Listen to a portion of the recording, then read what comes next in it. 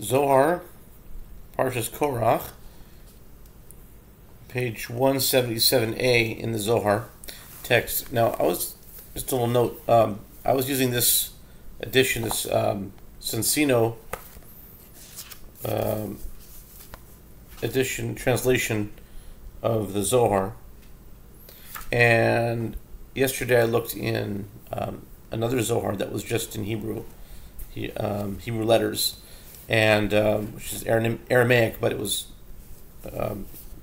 just in Hebrew. And I noticed that that it had some more material than was included in this edition. So maybe either that has extra things, or this is abridged. It has less material. So when I'm reading portions from this book, just bear in mind that it may not be all that's actually in the Zohar, but it certainly is in the Zohar. I mean, I noticed that the material that I read yesterday was in that Zohar, but in that Zohar there was actually more than in here. So just bear that in mind. Please bear that in mind. And starting today with Parshas Korach, in the Zohar it's 177a. And Moses said to Aaron, "Take your censer," etc. Rabbi Chia adduced here the verse, "The wrath of the king is as messengers of death, but a wise man will pacify it."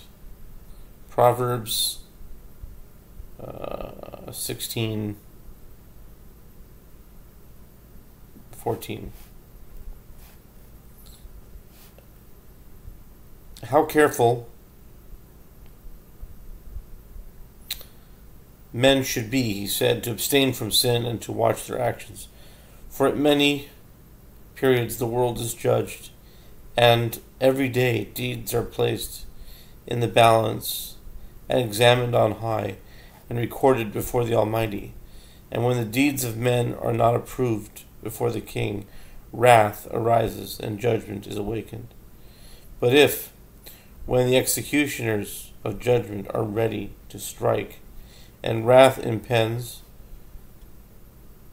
there is found in the generation a righteous man who is inscribed above, then God looks upon him, and his wrath is mollified. He is like a king who is angry with his servants and sends for the executioner to punish them.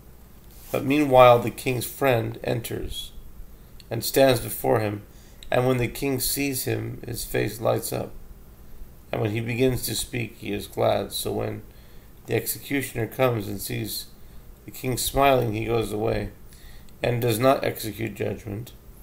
And then the king's friend intercedes for his servants and procures forgiveness for them. So here, when Moses saw wrath, and now we're on 177b, impending, page 177b. So here, when Moses saw wrath impending, he at once told Aaron, who was the friend of the Matrona. I wonder what the Zohar is referring to when it says Matrona here. Could be it's Metatron or Matat. Aaron was the friend of the Metatron, of the Matrona, to take the incense which increases peace in the world and binds the knot of faith, which is the joy of higher and lower, and affects the removal of wrath.